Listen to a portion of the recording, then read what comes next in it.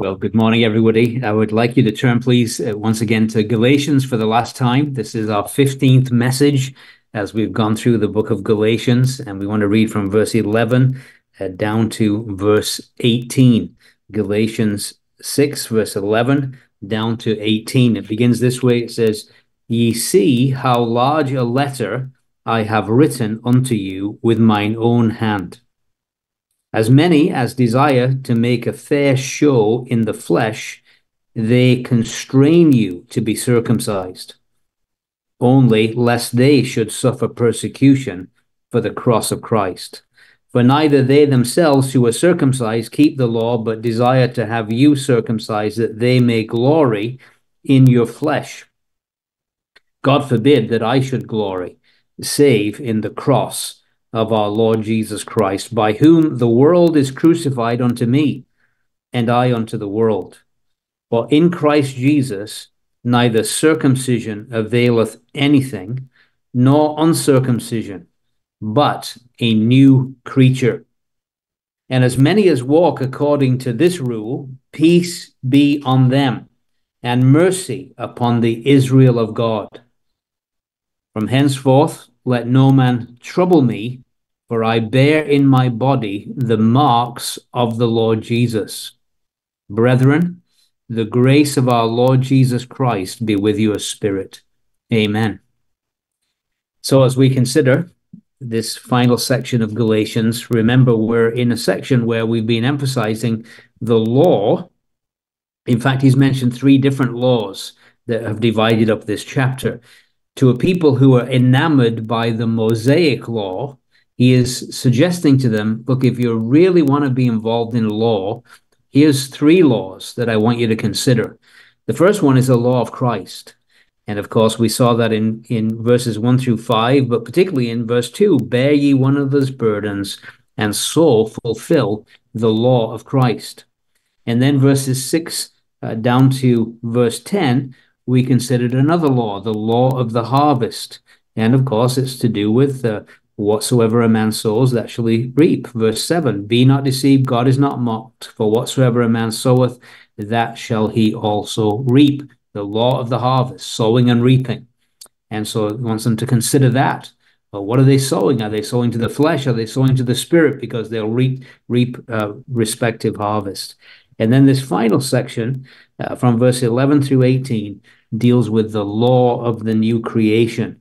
And we get that from verse 16, although we're going to be considering it in the entire section.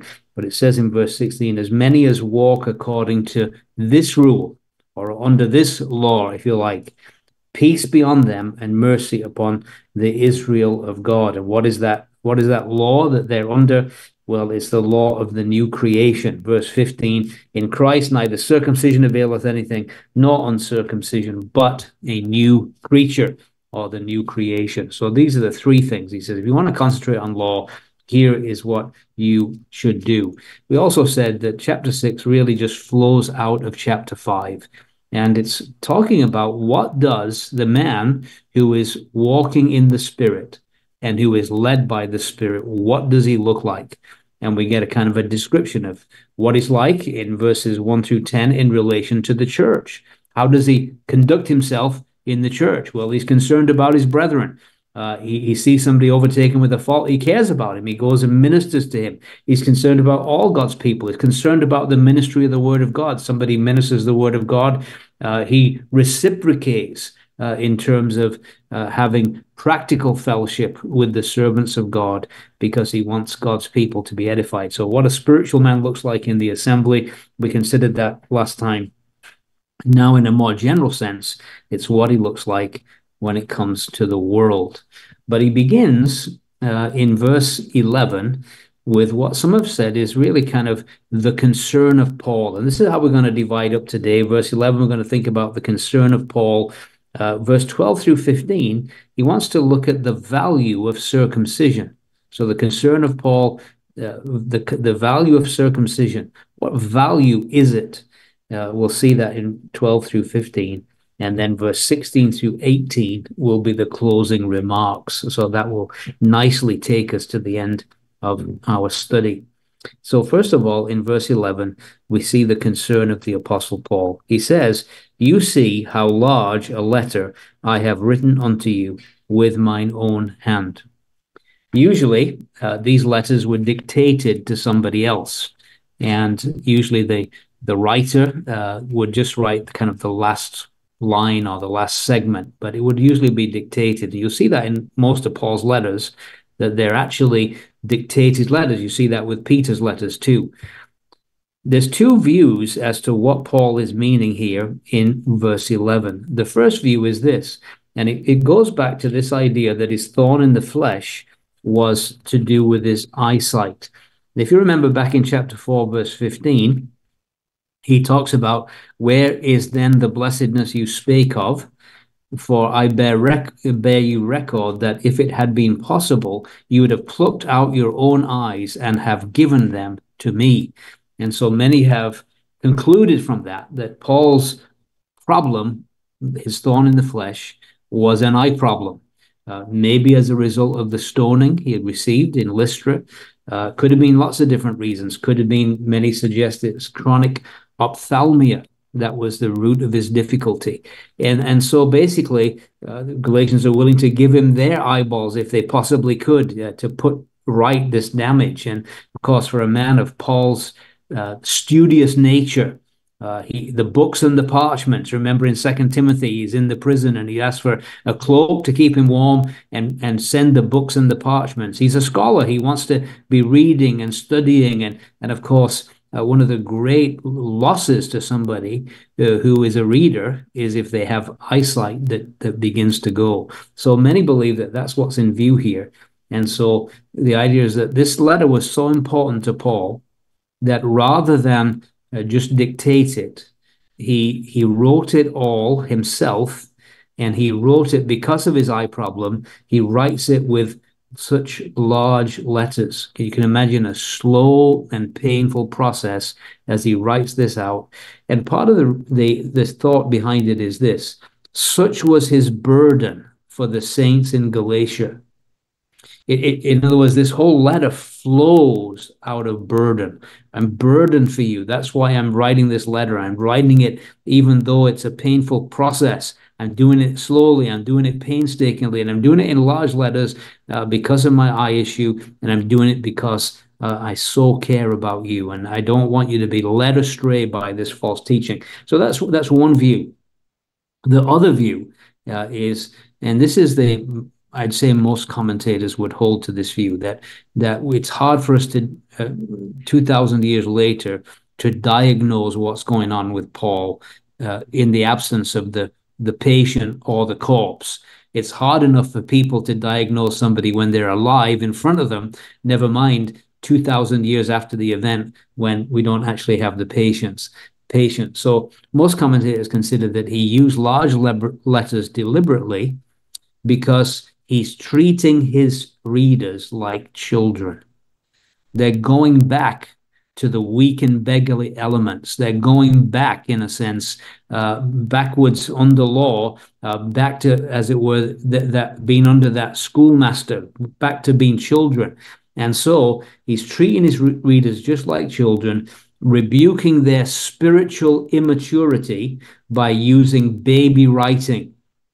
Or, again, the suggestion is simply for emphasis. Sometimes if we want to emphasize something, maybe we're often in my notes, if I want to emphasize something that I don't miss, I'll put it in bold and I'll put it in full caps so I don't miss it. And maybe the idea is this, that he is so concerned about them going astray that he is writing to them to emphasize, and he's doing it kind of like in bold caps, in large letters, because he really wants them to get it. Whatever way whatever's the correct interpretation, and I would most likely lean towards the second, because it's just difficult to really diagnose what was going on. But whatever the reason is, we can sense that either way, it's flowing out of a heart of burden for God's people in Galatia. He's desperately concerned about them. He is desperately concerned about them being led astray by these false teachers, being deceived, being brought under this spell of these false teachers. And so he's writing out of great burden and concern. And again, the challenge is, does our ministry flow out of burden for the spiritual well-being of God's people? Or are we just filling a calendar? Because there's two ways to look at this, right? Some people, it's just filling a calendar. They just they want to fill their calendar. They want to keep busy, and no real exercise, no real burden. It's just filling a calendar. On the other hand, there are those that minister, and they minister because they are burdened about the state of the church. They're burdened about the state of God's people. They're burdened about God's people being led astray by false teaching in our day, in our generation. We talk about the latter times, many will depart from the faith. We talk about days where people are going to give heed to doctrines of demons. And so are we ministering out of a heart of burden for the people of God? One thing we could say, whatever the explanation is, we do know this. Paul writes to these saints in Galatia out of a deeply burdened heart. And I pray that ministry in our assemblies will come from hearts that are burdened for the people of God. It won't be just a case of, well, I've got to fill a calendar. I've got this day on my schedule. I better get something together. And, anything will do, just fill. No, burden. Burden for the people of God. This is what's behind it. And of course, even in the gospel, burden for lost souls. Oh, what a difference it makes when a preacher preaches, and he's not just giving a gospel message, but he's giving a gospel message out of a heart of deep burden for lost sinners. Oh, it makes all the difference. And so we see this, and I think it's important for us to understand this. So then we get to the next section in verse 12 through 15. And now we're thinking about Paul's evaluating, because they're putting so much stress on circumcision. He wants to kind of evaluate it. What is the value of circumcision? And so it's taking us back to the immediate circumstances of his writing to them. What's this letter all about? It's about these people who are trying to get them to be circumcised, and as a result of that, putting themselves under the whole Mosaic law. And so he wants his readers to learn three vital lessons concerning circumcision. The first two lessons are to do with its value, circumcision's value to the false teachers. Why are they pushing it so much? What is the value to them? And he's going to show us the value to them is twofold. One is it helps them escape persecution. That's the first reason. But secondly, it's kind of like a notch on their belt. It's something they can boast in. Oh, we've had so many, it's like some people say, oh, we had so many people baptized last week. Well, we had so many people circumcised last week. And it's something that they can boast in. So in other words, the value to the false teachers is all connected with them. It keeps them out of persecution, and it kind of gives them a little score sheet of how well they think they're doing because of that. So that's part of the first aspect. What about the value to the recipients? That's the third aspect. And the third aspect is simply this: the value to the recipients is zero. Verse 15, for in Christ Jesus neither circumcision avails anything nor uncircumcision, but a new creation. The only thing that's ultimately going to count is this: are they new creatures in Christ? It doesn't matter whether they're circumcised or not circumcised. What matters is, are they new creatures? Have they been born from above? Are they born of God? Are they truly in a relationship with God through union with Christ, through the new birth? This is really what matters. Circumcision doesn't really make any difference at all. So as we work through it, you'll see that he's dealing with evaluating circumcision in this section 12 through 15. So notice he says in verse 12, as many as desire to make a fair show in the flesh, they constrain you to be circumcised only lest they should suffer persecution for the cross of Christ. Sadly, I want you to notice he has to use the word as many.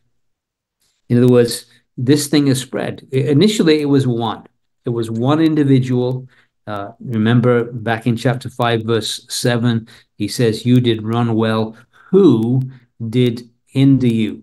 And then he goes on and he talks, I would they, it's growing, verse 12, were even cut off, which trouble you. So it starts out with an individual, It becomes a they. It's grown in number. And now, tragically, the circumcision party has reached the many stage. It's a tragedy, isn't it? It's amazing how false doctrine spreads and grows. And we can see that, can't we? The growth of the cults, the growth of false ideas and false philosophies. They seem to grow very speedily. And so now there are many that are desiring to make a fair show in the flesh. Many false teachers, and what's behind it? Well, this fair show. The translation says they desire to make a good impression. Legalists always love outward show. The externals is really what lights their fire.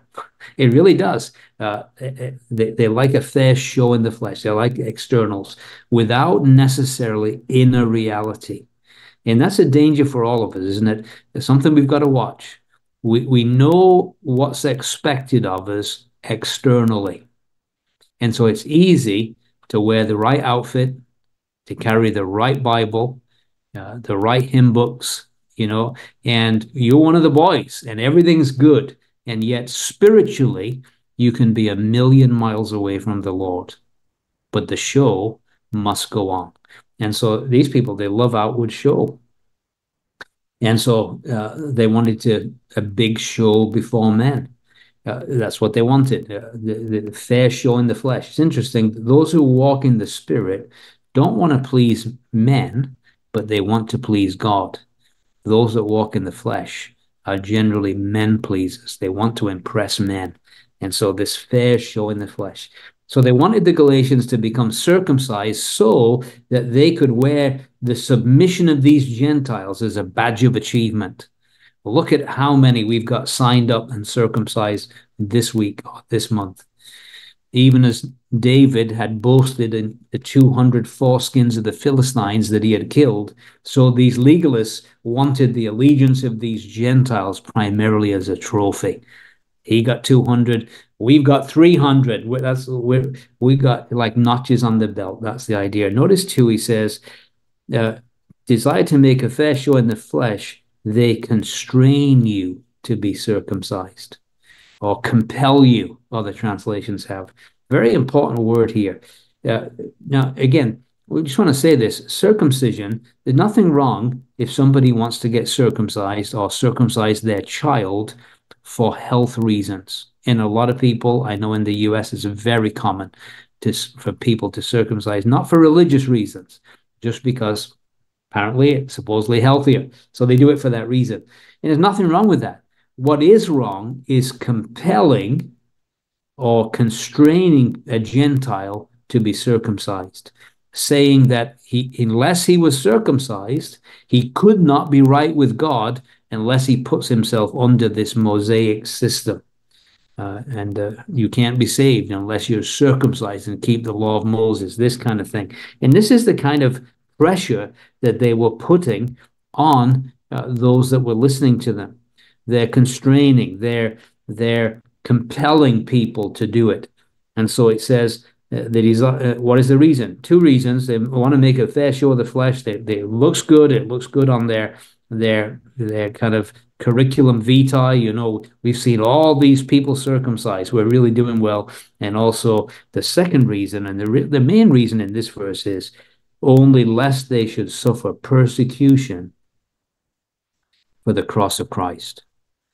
So here's the real heart behind it all. Not only did they want status before men by having a large following, by insisting on circumcision, they were also avoiding persecution. So persecution is so inseparable from the preaching of the cross. But to insist on circumcision removed the reproach of the cross and saved them from becoming the target of the hatred of the Jews. You see, what they could say to the Jews is, well, we believe like you believe. We believe circumcision is important. We're with you. Whereas the cross is an end of man and religion. It's saying there's no way to be saved by the law of Moses. There's no way to be saved by any other means. The cross is the end of every other religious opportunity or system. And so that's why persecution comes as a result of preaching the cross. Legalism is always popular with men, but the pure gospel of the grace of God is usually hated by men. That's just the way it is. This reproach of the cross, people can't stand it. They despise it. And so they want to avoid that. And so part of the reason they're pushing circumcision is that they want to avoid the persecution that comes from preaching the message of Christ and him crucified. Verse 13, he says, "For neither they themselves who are circumcised keep the law, but desire to have you circumcised, that they may glory in your flesh." Paul now brings home the great hypocrisy of these men. With their blatant insincerity and pride, they didn't keep the whole law themselves, but they're insisting on the Galatians being involved in keeping it by taking circumcision as a symbol of their commitment to the law. Now, again, let me just say this. It's not possible for them, the teachers, or even their converts to keep the law. One of the things we've seen is that it's impossible for a rebellious human heart to keep the law of God. And so basically, the tragedy is these people, they were, the spirit of the Pharisees was alive and well again in the Galatian false teachers. What do I mean by that? Look back at Matthew's Gospel, chapter 23, where the Lord Jesus absolutely derides the Pharisees before. I mean, what a sermon this was for people to listen to this. I mean, these were the religious leaders of the day.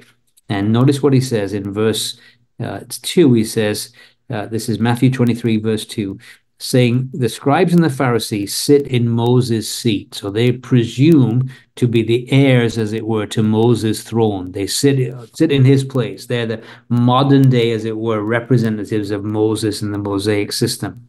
He says, "All therefore whatsoever they bid you, observe and do, but do not yet ye after their works, for they say and do not." You notice the inconsistency? They say, but they don't do it. Does that sound familiar? That's what's going on with the Galatians. They're preaching circumcision, but they themselves don't keep the law. Verse 4, "They bind heavy burdens and grievous to be borne and lay them on men's shoulders, but they themselves will not move them with one of their fingers. All their works they do for to be seen of men. They make broad their phylacteries and enlarge the borders of their garments," so on and so forth. I think you get the picture. Now, what we see here in Galatia, sadly, is these false teachers are the Pharisees reborn. That's what they are. It's almost like that system is back again. And here they are. They're wanting to make a fair show of the flesh. They want to all they do to be seen of men. They don't want to suffer persecution. They want to be accepted as part of the club, part of the boys. And at the same time, they're hypocrites of the highest order. It says, "Neither they themselves who are circumcised keep the law, but desire to have you circumcised, they may glory in the flesh." They're not going to even keep it themselves, but they want you to sign up to this system. And so, again, one of the great weaknesses in human nature is boasting in our spiritual success. And so you'll notice here, he says, "They desire to have you circumcised, that they may glory in your flesh." And it's the idea of it's like they want people to know how many have responded to their ministry and have been circumcised. And it's a little bit like what we see today, where people want to boast in the number of converts in a gospel campaign, kind of notches on the belt. You know, we have so many that we can boast of, and in some ways, some organizations even push that. We were in Ireland, and there was we knew a lot of missionaries there, and some of them were with missionary boards where every month they had to fill in a sheet of how many souls they have won to Christ, how many Bible studies they've started, how many. And so it's kind of almost like the system drives this. And, when we talk about conversion, it's a work of God. It really is a work of God.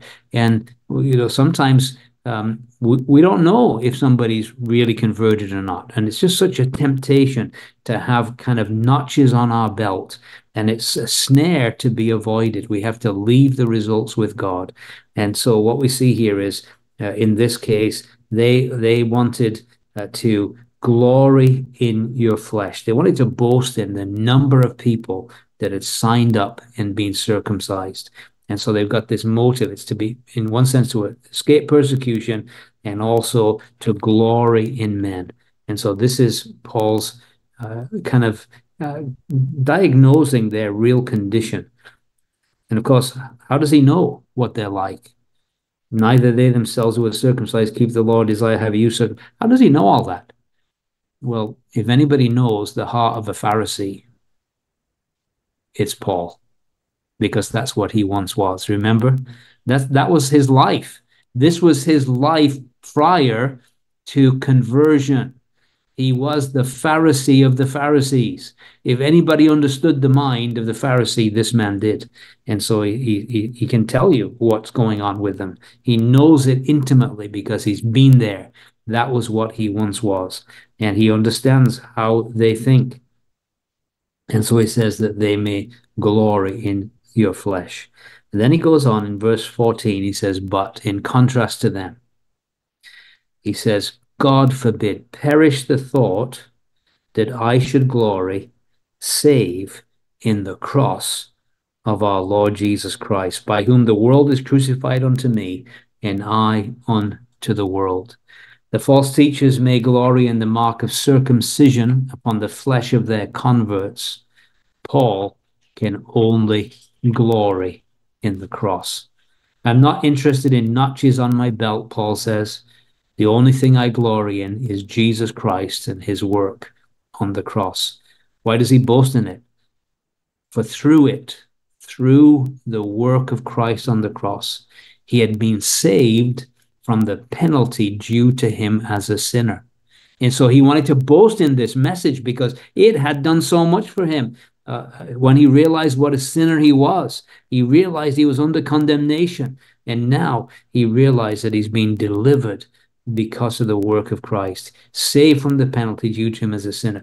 He'd been delivered from the deadness of Judaism, from that externalism. He'd been brought into a dynamic, intimate relationship with the living God, coming to know him personally, to know something of his spirit working in his life, all the dynamics of a vibrant Christian life. He'd been saved from that deadness of Judaism, and he'd been saved from the present evil age. God had so delivered him through the cross. The cross may be a stumbling block to the Jews and foolishness to the Greeks, as Paul would say in 1 Corinthians 1:23. But to Paul, it was the revelation of God's love and grace and wisdom. Through it, he had been brought into living contact with that man who there on that cross died for him. And so he says, I can't boast in anything. My only boast is in Jesus Christ. The cross, him crucified. This is what I boast in. And so he also says that not only does he boast in the cross, but he now declares that by the cross, the world is crucified to him and he to the world. It's a twofold crucifixion. The world is crucified to him and he to the world. The world is dead to him and he to it, we might say. He's finished with it forever. And part of the reason is this. When somebody comes to know Christ and comes to realize the wonder of the cross, a lot of their former companions don't want anything to do with them. So in a sense, the world is crucified to them. The cross, as it were, alienates them from their former companions. They don't want to hang around with this religious person, or even if they are religious, we don't want to hang around with him anymore because he has abandoned what he grew up with. He's left our religion. And so often the cross brings a great divide with the world, either the world of partying and all the carousing of the world, or the religious world, because it sets apart. It's different from any other message. And so Paul could say, the world is crucified to me. It's gone, and I to the world. He's finished with it forever. The world, of course, here in its broadest aspect, the system all around us that is anti-God and anti-Christ, energized by Satan, sustained by the ungodly. He said that cross has once and for all, it has separated me from that world that crucified my Savior. Now I've identified with him. It's cut me off from that world, and I from that world. Crucified, marvelous, marvelous scripture. By whom the world is crucified unto me, and I unto the world. This cross is a great theme in Galatians, really. We notice in chapter 3 and verse 13, we read, Christ has redeemed us from the curse of the law, being made a curse for us, for it is written, cursed is everyone that hangs on a tree. So this cross, it delivers us from the curse of the law. In chapter 5, verse 24, it says, they that are Christ have crucified the flesh and the affections and lusts. And so it was applied to the flesh. Of course, that happened at conversion, but Paul continues to, as it were, keep himself in that place of crucifixion, as we considered last time. And then finally, it's applied to the world, applied to the law, applied to the flesh, applied to the world. The world is crucified unto me. And again, as we think of the cross, we often talk about that the letters on the cross were in Hebrew and Greek and Latin. And in one sense, what it was saying, written, Jesus of Nazareth, King of the Jews, but what it was really saying is that this is what the world did to the Son of God. When it was written, of course, in Hebrew, it's speaking of the religious world. Religion was at its peak during the time that Jesus was crucified. That's why he talks about the leaves on the fig tree. The outward religion was just at its max. And what did the religious world do with the Son of God? They crucified him. And then, of course, we have the Latin that would speak of the world of politics. This is the Romans. Well, how did they get on? Well, they joined in, didn't they? They cooperated with the religious world in crucifying the Son of God. What about the Greeks? Well, that's the language of culture, isn't it? That was the language of the culture, the learning, the arts, all of this. And again, they're not necessarily directly involved in the cross, but we do get a sense, don't we, of what does the world of culture and the arts think of Christ? Well, what we could say is this, that if you go to Hollywood today, which is one of the places where the arts is held up in culture, how do they view the cross? There's no love for the cross of Christ amongst the Hollywood elite, is there? No love for in the cultural world at all, because the cultural world is often that world that's pushing the envelope. That perversion is mainstream through that cultured world. And so what we could see is that all of them together collaborated in their hatred of the holy, spotless Son of God and cooperated in his crucifixion. The world is crucified to me, and I unto the world. I'm done with that world that did that to my Son, to the Son of God, the Savior. And so that is their attitude. Notice again now as we move on to verse 15, he says, for in Christ Jesus, neither circumcision availeth anything, nor uncircumcision, but a new creature. Circumcision, that which marked the Jew, uncircumcision, which marked the Gentile, didn't count for anything as to salvation. Circumcision didn't help in any way nor did uncircumcision hinder in any way. What was necessary for all men to experience salvation was to become a new creature in Christ, what we call the new creation. That is the only thing that will matter on the day of judgment. Was I born again? Unless you're born again, you will not see the kingdom of God, the Lord Jesus says. This new birth, which makes us new, part of this new creation of these people who are born again, who are reborn, part of the new family of God, connected to the risen man. This group of people, they are the new creation.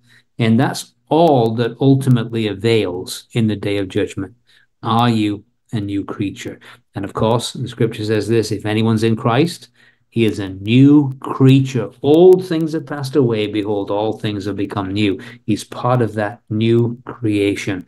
And so this is Paul's that great emphasis, the importance of being this new creature in Christ. That's really what matters. Circumcision is not the issue. Uncircumcision is not the issue. It's, are you born again? Are you a new creature in Christ? Have you been born from above? Do you have the life of God within you? Have you been to Calvary and been brought into a living contact with this great Savior? Is that what you are? Without that, you're a lost, helpless soul. Whether you're circumcised or uncircumcised, you're far from God. And so he says in verse 16, as many as walk according to this rule. What rule? The rule of the new creation, the rule of boasting in the cross of Christ, glorying in the cross of Christ, because through it our salvation came. Anyone who walks according to this rule, peace be upon them. Can't be peace on people that have not experienced that, right? Because scripture says there's no peace, says my God, for the wicked. And so the only peace comes to those that have come as new creatures in Christ through the cross, believe the gospel. And so as many as walk according to this rule, peace be upon them. And mercy. Of course, we all fail. We need divine mercy every single day. And yet it says, and upon the Israel of God. So this rule, this principle stated above, all blessing is in the cross, realized by those who are new creatures in Christ. And notice again the word many, as many as. We saw it already in verse 12, as many as desire to make a fair show in the flesh. So there's really two distinct groups here. There's those false teachers, they that make a boast in the flesh, that side of things. And then there's this new as many that walk according to this rule, that are those of the new creation. Thank God that there are many that have come to see this, that have come to glory in nothing but the cross of Christ, that have become new creatures in Christ. And we're so thankful that many have come to this place. Now, when it comes to the Israel of God here, this is a very interesting text of Scripture. Some believe that the Israel of God is the true church. The evidence doesn't support this, but many believe that. This is the Reformed view. Generally, the Reformed view only see one people of God, and they believe that the church is the true Israel of God. And so they base it on this. One of the basis for it is this verse. He says, peace be upon them and upon the Israel of God, as if that this is speaking of the church. Now, let me just answer that first of all. First of all, the repetition of the preposition upon or to, and so notice it says, and upon the Israel of God, or and we might say to the Israel of God, indicates we're talking about two different groups here. There's the new creation, and then he says, and upon or to the Israel of God, two clear views. Now, the second thing to say is this. There are 65 occurrences of the term Israel in the New Testament. And every one of those references refers to Jews, without exception. So here's the 66th reference. Are we to assume that now this includes Gentiles who are part of the church? And the answer is no. Scripture is, if anything, it is very consistent. And so what we could say is that this is speaking about Israel just in the same way that it normally is used, not meaning Gentile Christians and not refer. Now, this view that I'm giving you is not the Reformed view. It's what we call the dispensational view. The dispensational view is people that recognize that there is a distinction between Israel and the church. And by the way, whether there's 7 dispensations, 8, all that is in a sense secondary. What's important about dispensational truth is this: it sees a distinction between Israel and the church in the purposes of God. And I do not believe it's possible to properly understand the Word of God without seeing that distinction. And that's why I unashamedly would say that I believe in dispensational theology. God recognizes the 3 distinct people in the world: the Jew, the Gentile, and the church of God, and give none offense to 1 Corinthians 10, 32. And so we recognize that there is a difference. So then what does this really mean? What Paul is saying here is this. There are 2 kinds of Israelites. There are believing Jews and there are unbelieving Jews. We see that, don't we, in Romans chapter 9 and verse 6, where it says, "Not as though the word of God hath taken none effect, for they are not all Israel which are of Israel." So there's definitely 2 different types of Jews: believing Jews, unbelieving Jews. So when Paul talks about Israel, he doesn't refer the Israel of God, we might say the true Israelite.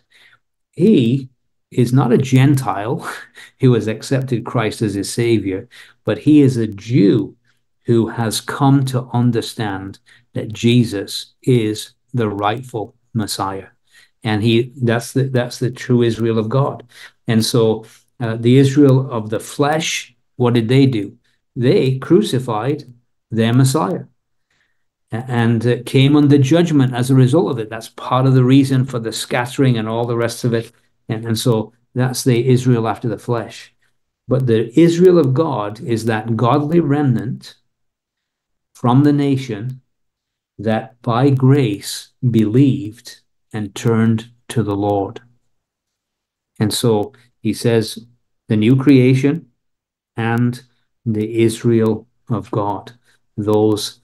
So Paul is saying, I'm not in any way anti-Semitic. I'm not opposed to the nation of Israel, but I recognize who a true Israelite is. It is somebody who is truly born of God, who has recognized who the Lord Jesus really is. And so he talks about the new creation and the Israel of God, not speaking of Gentiles at all. Verse 17, he says, "From henceforth, let no man trouble me, for I bear in my body the marks of the Lord Jesus."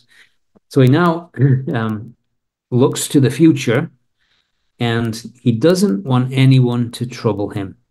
Now, there's 2 thoughts here that have been suggested.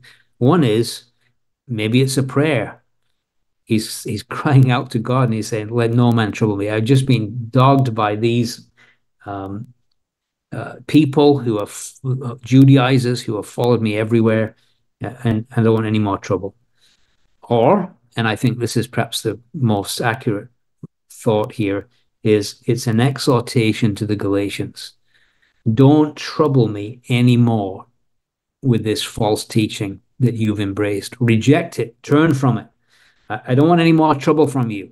Just embrace the truth of the new creation and walk with the Lord. Forget all this circumcision nonsense. And so having in mind the Judaizers who were constantly insisting upon the mark of circumcision, those activities constantly distressed him and distracted him. And they pursued him everywhere. And as you go through the book of Acts, you'll see that same thing. And so he's saying, don't let anybody trouble me. And then he says this, "For I bear in my body the marks of the Lord Jesus." It's an interesting word, stigmata. Some of our Catholic friends, they tend to think that, the Lord Jesus had wounds in his hands and his side and his feet. And so they talk about a stigmata being when that is replicated in one of their saints. Apparently Padre Pio is one of those people that's not exactly what Paul is talking about here. He's just simply saying is that he had marks found in his body that he sustained out of loyalty to Christ. These Judaizers, they wanted to avoid persecution. They were marking other people's bodies at no cost to themselves. They were going around, as it were, circumcising their converts, and it didn't cost them anything. But Paul says the marks of the Lord Jesus, all the sufferings he bore and endured as he preached the gospel, this is what he was wearing. For his association with Christ and his gospel, he had a back that had been beaten with rods. He had evidences of stoning. All over his body, there was absolute evidence of his loyalty to the Lord Jesus. He certainly had his marks, and so the evidence of the suffering that he bore. And so he says, I bear in my body the marks of the Lord Jesus, the very thing these people were trying to avoid. He finishes his letter in verse 18 by saying this, brethren. Interesting how he started out not by talking about brethren, but by asserting his apostolic authority. As we remember at the beginning, he began very bluntly, very directly with these words. He says, Paul, an apostle, not of men, neither by men, but by Jesus Christ. And all the brethren are with me, the church of Galatia. So he begins with a very direct apostolic authority, heavy authority, but he ends with this term of endearment. He says, brethren. And what does he want for these brethren? He opened his epistle with grace. He's going to close it with grace, because he said in verse 3 of chapter 1, grace be to you and peace from God the Father and from the Lord Jesus Christ. Now he says, brethren, the grace of our Lord Jesus Christ be with your spirit. Amen. And so he closes with the mention of grace just as he opens with grace. And the very message that he is combating has been the opposite of grace. It's the message of law. It's the message of circumcision, and it's putting yourself under the responsibility of keeping the commandments of God. And his message begins with grace. It ends with grace. In fact, in the letter to the Hebrews, he talks about, let your hearts be established with grace. And this is really what he wants. He wants them to have their hearts established in grace. The grace, undeserved, unmerited favor that has flowed to us through our Lord Jesus Christ. He wants that to be with their spirit. Now, again, notice not external. He's not looking at external. This is internal. He wants them internally in their spirit, if you like, in the inner man, to be established in the grace of God, to get the grace of God, to understand the grace of God. Great emphasis on the inner man. We may not have marks on our bodies like the Apostle Paul had, but we can enjoy the grace of our Lord Jesus Christ in our spirits, even today. And I hope we do. I hope if Galatians has done anything for us, it's made us glory in the cross of Christ and appreciate the grace of our Lord Jesus Christ, and delivered us, hopefully forever, from the snare of legalism, externalism, doing things to please men, doing things to avoid persecution. It's delivered us from the snare of being bewitched by false teachers who want to bring us under their sway. But instead, like Paul, maybe we could say today, God forbid that I should glory, save in the cross of our Lord Jesus Christ, by whom the world is crucified unto me, and I unto the world. Amen.